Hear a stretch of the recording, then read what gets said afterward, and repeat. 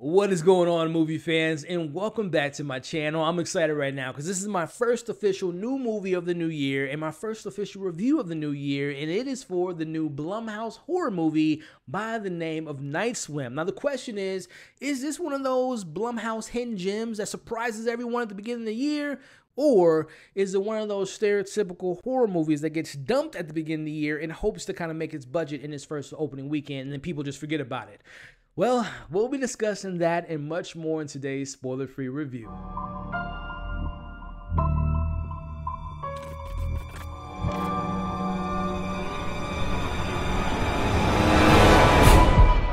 But first, before we get into my thoughts, and I'll let you all know by the end of this review if this film is worth checking out in theaters, let's start the conversation in the comments below. Let me know if this is a film you all are excited to check out, but more importantly, once you've seen the film, let's talk about your pros and cons. What did you think about the direction, the story, the performances? Were you actually scared while watching this film, and will you take another dive into the pool after watching this? Let's discuss that and all the fun stuff in the comments below. So listen, man, I'm happy. It's 2024. I'm excited for this new year. And funny enough, I was looking forward to seeing this film because I'm going back to last year. First movie I saw of the year was a Blumhouse horror film by the name of Megan. I had fun with it because it played into the campiness and the ridiculousness of a AI killer doll. So I was hoping that this film, which by the way, for those that aren't too familiar, it is based on a 2014 short film by the same name, by the same director who's making his directorial debut. And this time around, this film follows a family who moves into the suburbs and they move into a house that has a pool that is haunted. So I'm hoping, yo, we're about to get ridiculous. We're about to have some fun.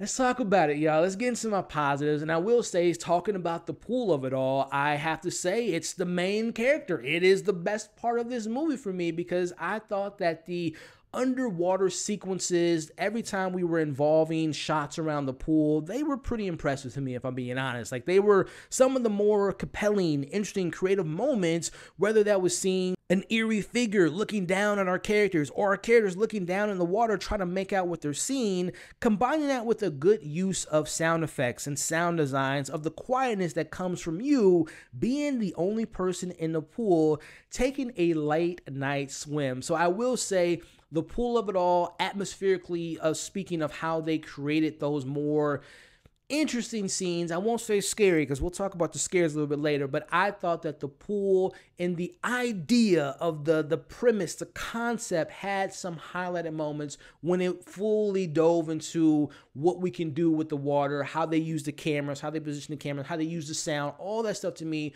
was easily the best part of the film. And then on a side note, positively speaking, there was a little bit of nostalgia that hit me with this film because I remember as a kid not having a pool, not being anywhere near a pool, besides like a YMCA or whatnot. But I had a couple friends as I got a little bit older that ended up getting a pool, and there's like that excitement, like, man, they got a pool, they must be cool. So the film does have a moment in which like the neighbors are like, oh, you're the cool family, you got a pool, we're going to have a pool party. And this, like, the hype and the excitement of it all, it plays into that kind of, I don't want to say trope, but it plays into that, again, that excitement of someone having a pool. They play that pretty well in the movie.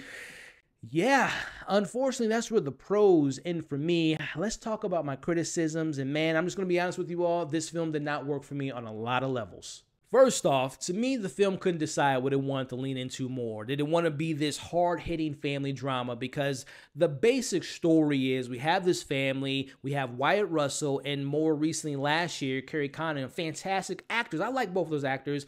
They're husband and wife. They got 2 kids. Wyatt Russell, I believe his character name was Ray. He had to retire from Major League Baseball. He has MS and he has to retire soon. So now he has to kind of adjust to being more domestic and being there for his family, being a father, being a husband. So we're seeing this family struggling with that. And again, they come across this pool that is haunted, but it also has some abilities that may or may not help Wyatt in his recovery to maybe get back to being the baseball player he used to be. So they play a lot. The most of the movie, again, it's somewhat of a drama playing into this guy who's trying to go back to his past, but trying to be, and the film doesn't say he's an absent father, but it leans into the idea that when he's on the road, he's not there for the kids' recital. He wasn't able to be there for the proms and whatnot. So he's trying to make up for lost time.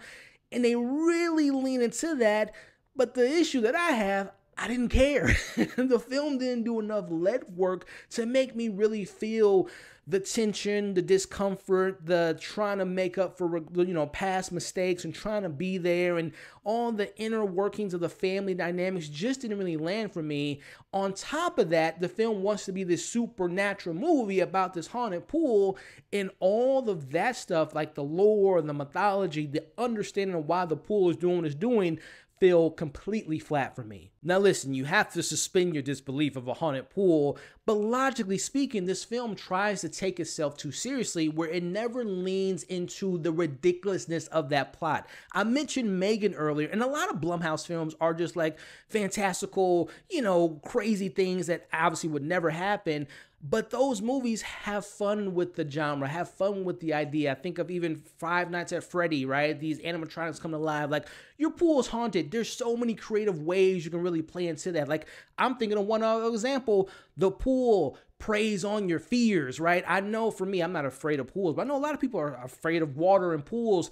Play on the characters' anxieties and fears, kind of like a Pennywise type of thing. No, the film has none of that, afraid of the water elements or afraid of what can be in the water. It just has this ghostly idea of haunted souls that, again, it's just ridiculous. And it doesn't lean into the campiness, play into that. Instead, it just goes very straight line, again, trying to add in the family drama while trying to have this lore that is just completely ridiculous. Now, talking about the actual scares for me, it didn't work. Now, again, scares, comedy, all subjective, right? I'm a big horror fan if you all are new to the channel. I grew up with horror, so I'm kind of desensitized towards being scared, but there's still moments that you can get under my skin or make me jump. Jump scares are very frequently used in these type of films, but to me, the scares fall so flat in this film. Like, there are so many times where it tries to be serious, it tries to be scary, but it's just so laughable. And I'm someone, for better or for worse, I judge comedies, action films off of the first comedy bit of the film versus the first action sequence in the film. And when it comes to horror, I base how scared or how good the horror sequences, the scare factor will be based on the very first scene that plays into the genre. And the first opening scene told me everything I needed to know about the rest of this movie, which is, oh, this movie ain't gonna be scary at all. Like, this to me would be a quintessential film to take someone that that is either afraid of very light-hearted, scary movies or has never seen a scary film. This is for them, because to me, again, it's very subjective, but I did not find one scene to be scary at all.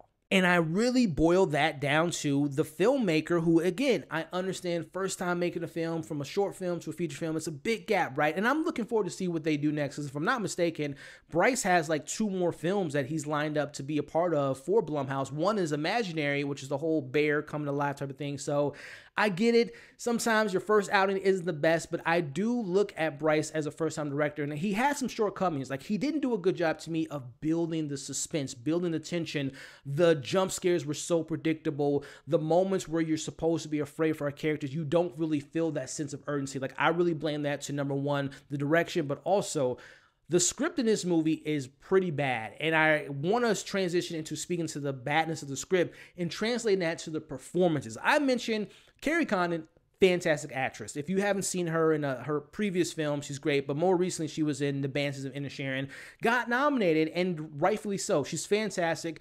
She's the best actor in this film, even though like they don't give her a lot to do. Like, she's the mother trying to be there for the husband who's trying to get over his illness while taking care of the kids, while trying to investigate the pool. She's doing a lot of legwork, and she's probably the most interesting out of the story. But the film wants you to think that Wyatt's the most interesting, and I like Wyatt Russell. He doesn't have the same, I mean, come on, his dad is Kurt Russell. The man has charisma for days, but he doesn't have that swag like his dad has. But I still like Wyatt.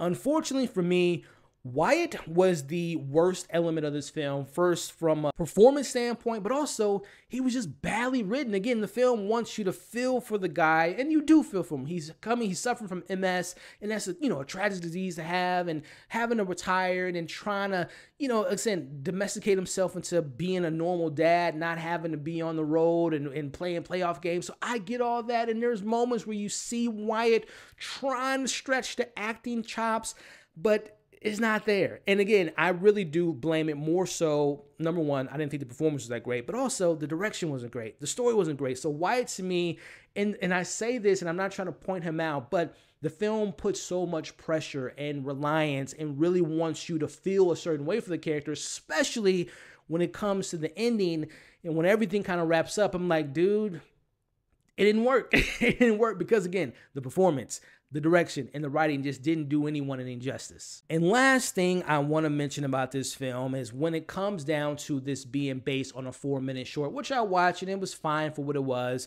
but this to me was a perfect example of a film that should have just stayed as a short movie, because when they try to fill in the rest of the story, the character development, the lore, the mythology, the mystery of a 90-minute runtime, the film just falls short of that. And then the one thing that I do want to mention is when it comes to the actual ending, the film just rushes through everything. It's complete 180 of the rest of the movie, and the moments aren't meant to be funny, but they play off funny because the way that they set up the scenes, it just was not executed well. And then the biggest crime this film did to me was it was boring. Again, take advantage of the ridiculousness of a haunted pool. Like, this film is trying to be like Amityville Horror with the dad being taken. It's playing on tropes, and I've said this a million times.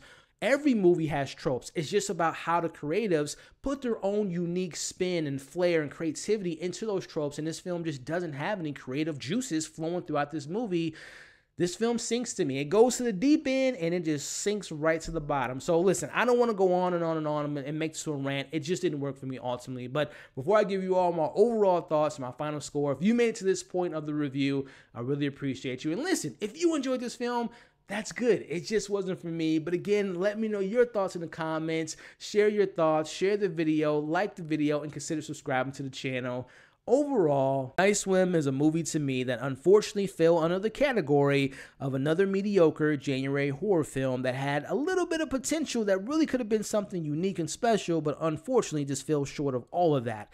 The acting, the direction, the story lacked quality, making it a watchable film, but a forgettable one at the same time. It lacked the excitement and the thrills, and it made it difficult to really stay engaged throughout this film. Ultimately, I would suggest seeing this. If you really want to see it, wait till it hits streaming. I'm going to give Night Swim a 2 out of 5. Again, if you liked it, if you loved it, I'm happy for you. It just wasn't a film for me. But I'm not going to let that be the starting point of what I still think will be a great year for not only Blumhouse, but for horror and movies in general. But again, it's the first one out of the gate, and it's a pretty forgettable one. But hey, that's my thoughts on Night Swim. Now it's your turn to let me know yours in the comments below. Did you see it in theaters? Did you see it at home? Was it a difference when you saw it at theater versus when you saw it at home? What worked, what didn't work? Favorite moments, least favorite moments? Were you scared? Do you want to get in the pool again after seeing this? Let me know your thoughts on all that in the comments below. I'm so excited to be here to New Year's. A lot of great movies I'm looking forward to coming for you all. And again, it's unfortunate this one didn't work for me, but many more reviews coming soon. With that being said, if you want to see more reviews from me, click this button right here. Consider subscribing to the channel. Check out my end of the year list with all of the movies I talked about as far as top 10 lists. Also, check out my most recent review. You all are awesome. Hope you're staying safe, and I'll catch you all in the next video.